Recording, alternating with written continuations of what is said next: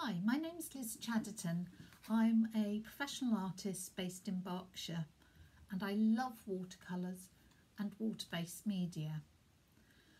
I wanted to tell you about a new course I have available, and it's on www.lizchattertonstudio.co.uk, and it's all about pen and wash, but it's pen and wash with a difference.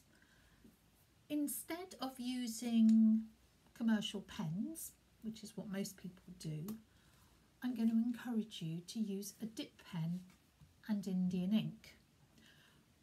But it's not a dip pen that you'll buy in an art shop, it's going to be one that you make yourself from things that you'll have readily around the house. It takes about 5 minutes to make and you don't need special skills to do it. And they're called Kohler pens. Not a thing of great beauty, are they? But they are so versatile, and that's why I've fallen in love with them. One Kohler pen can replace five pens and 3 brushes because of the variety of marks it can make, the variety of widths, and that's what I want to show you and share with you. So let's take a look. Kohler pens were developed for calligraphy, and I saw them on the internet and I thought, oh, I bet you could draw with those. And one pen can produce everything from this incredibly thick, bold line through to really, really fine marks just by altering the angle and the pressure that you use. So in the course, I'm going to show you how to make it. Say it takes 5 minutes, 5-10 minutes tops, and you don't need to be some sort of metal working wizard to do it. And using it in practice is wonderful. So let me show you some of the pen and wash that I've done with it. This eagle owl was one of the first drawings that I did with the Kohler pen, and I fell in love with these huge bold marks you could get, and then these really lovely fine lines.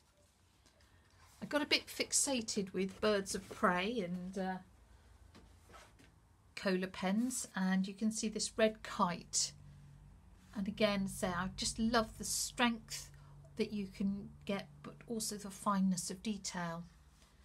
However, it's not just about birds of prey. So for example, I live near Reading, and this is Reading Town Hall, which is this wonderful Victorian building. Doesn't look quite like this. I thought of it as a fairy tale castle, and I wanted to make the fairy tale of Reading. And the Kohler pen was just fantastic for really bold, expressive marks, but then capturing some of the fine detail of the wrought iron work and the clock face and the tiles and so forth. So in this class, I'm going to take you through how to make the pen and how to use it, and then we're going to work together to paint this red kite. We're going to start with the ink and then put washes of watercolour over the top to bring it to life. And in total, it'll take about an hour and a half, I reckon. It obviously depends how quick you work.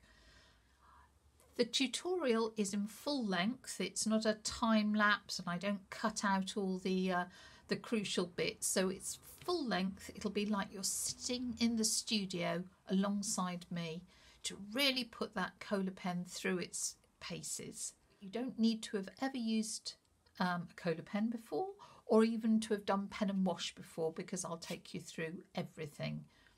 And I think it'll be really enjoyable, and you'll fall in love with Kohler pens just like I have. So I hope you can join me and sign up at www.lizchattertonstudio.co.uk.